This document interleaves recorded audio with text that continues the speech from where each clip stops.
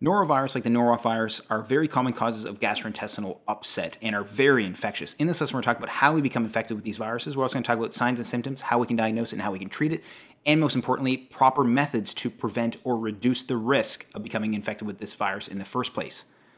So the norovirus is a virus in the viral family Calliciviridae.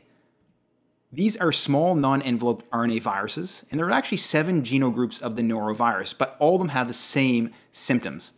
So the norovirus causes an acute viral gastroenteritis. So important is it's acute, it's viral, and it's a gastroenteritis. So itis meaning inflammation. So inflammation of the gastrointestinal system. And in fact, the norovirus is so common that it's actually the most common viral cause of gastroenteritis worldwide. And the name norovirus actually is derived from the place of its first outbreak. And that place was actually Norwalk, Ohio, United States, in the year 1968. So the norovirus is often called the Norwalk virus because of this reason. And the norovirus is more likely to occur in the winter months, most likely due to individuals being inside more often and in close contact. The virus can spread more easily. So it's also known as the winter vomiting disease. So how is the norovirus transmitted? It's transmitted through the fecal-oral route. So if you see an individual who has the norovirus, you want to look at their family members. You want to look at family members with similar illnesses because those family members can easily pass it along to others through the fecal-oral route. So how does this happen? So what happens is an infected individual can essentially become contaminated on their hands. They can touch different objects like fomites, which are objects like furniture. It can come from contaminated water sources. So if feces from an infected individual gets into water supply, it can lead to contaminated water, and individuals drinking that water can become infected. And related to this is also contaminated food supplies, so specifically leafy greens. So contaminated water is getting onto leafy greens. If those greens aren't washed properly, we can get the virus on those foods. And it's very virulent. It only requires very small amounts of virus to cause an infection, usually less than 100 viral particles. So even a small amount of virus can lead to an infection. And I alluded to this before, but the norovirus is shed in the stool from infected individuals. That is how it is transmitted. So again, it's shed in the stool and it's picked up in other places. An individual who's perhaps hasn't washed their hands properly can touch objects and contaminate those objects, or can get into water or food. And what's really challenging about the norovirus is that it can be shed in the stool of an individual for approximately 4 weeks, and even months in some patients, especially patients with immunocompromise. So even after individuals have gotten better, they've resolved the infection, they can still be shedding the virus for weeks. But the good news is that transmission of the norovirus is more likely to happen if a patient is symptomatic compared to if they're asymptomatic, but it can still happen if they're asymptomatic. And what's really challenging about the norovirus is that it is very, very stable in the environment. So because of this, we have special ways to deal with this virus, and we're going to talk about that in later slides. So once an individual does become infected, the incubation period is roughly 24 to 48 hours. So it takes about 24 to 48 hours after becoming infected with the norovirus to actually start showing symptoms. So how does the norovirus actually infect and cause illness? So what the norovirus does is it affects the gastrointestinal system, so the stomach and intestines. So what it does to the stomach is that it decreases gastric emptying. And it's hypothesized that this is actually the reason why norovirus causes nausea and vomiting. The norovirus has also been shown to cause lesions in the jejunum, which is a part of the small intestine. And the norovirus has also been shown to cause malabsorption by affecting the intestinal mucosa. And what it does is it reduces the activity of enzymes like trehalase and alkaline phosphatase, and it also inhibits the absorption of fats. So this is how the norovirus is likely causing diarrhea. So again, the norovirus is leading to decreased gastric emptying, jejunal lesions, and decreased enzyme activity of trehalase and alkaline phosphatase, as well as decreased absorption of fats, leading to diarrhea. So after the incubation period, signs and symptoms of the norovirus occur suddenly. There's an abrupt onset of symptoms.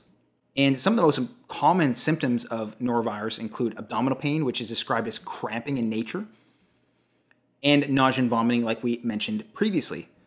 And the nausea and vomiting is actually the most common symptom of the norovirus. But what we do see is that the vomiting is non-bloody and non-bilious. We can also see watery diarrhea. Again, the diarrhea is non-bloody as well. And it's described as moderate diarrhea. It's not excessive like some other gastrointestinal conditions, but you do see 4 to 8 bowel movements per day. But what we do see with the norovirus, and what is key to the norovirus, is that nausea and vomiting occur more often than diarrhea. So there are other viruses that cause an acute viral gastroenteritis, but if you see an individual with more vomiting than they are having diarrhea, it's more likely a norovirus causing the infection. And fever doesn't always happen. It's estimated that it occurs in approximately 50% of cases. Some of the other symptoms of the norovirus include myalgias, so achy muscles, headaches, and fatigue, so very tired. And what we do see is that symptoms of the norovirus last for about 48 to 72 hours. But what's important to recognize is that it may last longer in some individuals, particularly in individuals with immunocompromise, and those individuals have longer presentations and more severe presentations, so more severe symptoms. But we do also see some patients that become infected with the norovirus and are asymptomatic. And this seems to occur in approximately 1 in 10 patients. Even though they're asymptomatic, they can still shed the virus in stool, which means that they can still spread the infection. And even after a patient has resolved the infection, so what we do find is that the resolution of symptoms comes on very quickly as well.